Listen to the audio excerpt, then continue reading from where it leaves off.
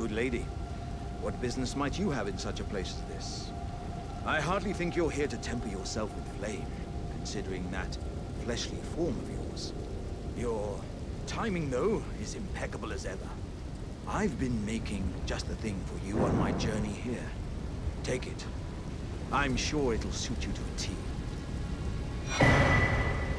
But, it's hardly more than lukewarm here.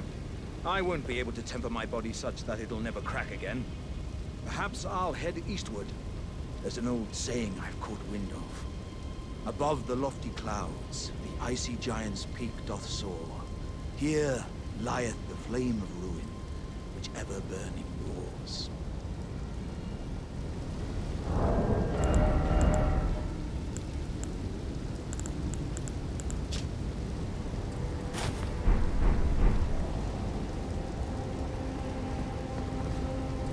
Perhaps I'll head eastward. There's an old saying above the